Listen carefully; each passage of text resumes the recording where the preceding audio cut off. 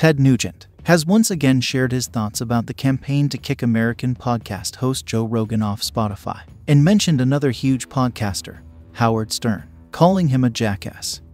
In January 2022, podcaster Joe Rogan allegedly shared misinformation about COVID-19 vaccines. Neil Young then delivered an ultimatum to Spotify to remove his music from its platform in protest of Rogan.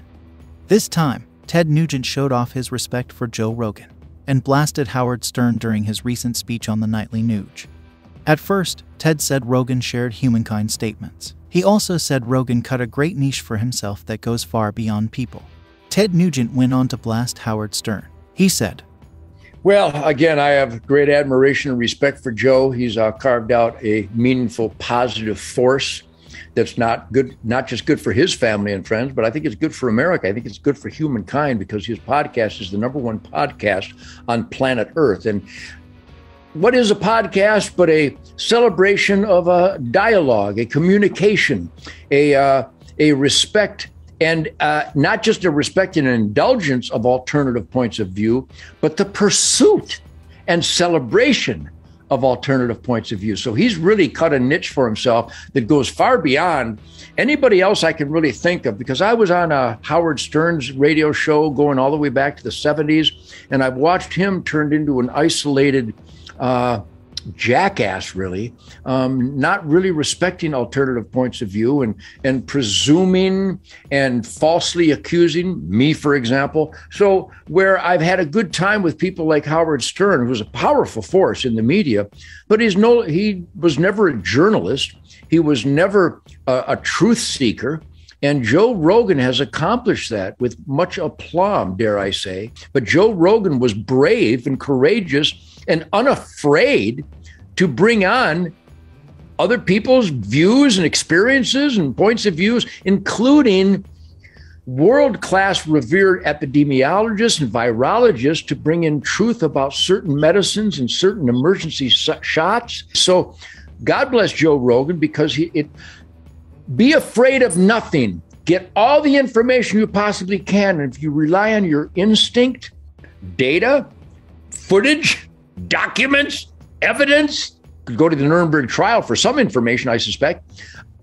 Joe Rogan has been a pioneer, a paradigm pusher, a paradigm destroyer. And I love that, because the most important thing for knowledge to power, critical thinking. Joe Rogan is a great critical thinker. That's why the propaganda ministry can't stand him. Perfect.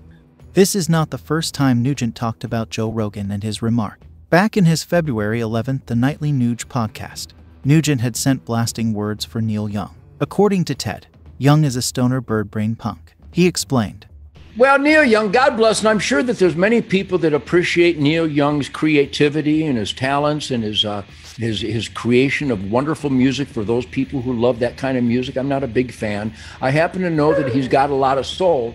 My dogs don't like his music, but they like something you can fetch a duck to, like my music. But, now that I've praised him for all the positives, the guy is a complete punk. If you've done that much mind-altering chemical throughout your life, then you can probably claim in one moment that you should be rocking in the free world, but then in the next moment, witness all the evidence supporting everything that Joe Rogan's been saying, that I've been saying, the truth, logic, common sense, the indisputable evidence to support it, and then claim that we're guilty of misinformation when actually the stoner burnt brain punk, he delivers misinformation. So this is a funny moment, because he made an ultimatum to Spotify, that whatever that big tech is, and he said, if you don't take my music off Joe Rogan, if you don't take Joe Rogan off Spotify, then you have to take my music off Spotify. That's a pretty easy decision, Neil. Thanks for making it so simple, because Neil Young on Spotify, adios, mofo. Now Joni Mitchell's doing the same thing. And again, God bless her. I can't stand folk music, but I know there are a lot of people that love that kind of stuff, and I salute them and thank them. And I appreciate any music that makes people happy and fortifies their American dream or whatever dream they might have. Is there another dream? I don't think so. The Mexican dream is to get the hell out and go to America. They're saying things that are just stupid. And again, with all due respect, I'm sure I've seen Joni Mitchell do interviews. She's a smart gal. And her musical dreams, she literally has perfected. In response to the controversy surrounding his podcast, Rogan promised to do my best in the future to balance things out, while Spotify said it would add content advisories to podcast episodes with information about COVID-19. In an almost 10-minute long Instagram video, Rogan said he would try harder to get people with differing opinions on his show, which averages 11 million listeners per episode. Thank you for tuning in, and please hit that like button, it's appreciated. Make sure that you subscribe for more rock-related content.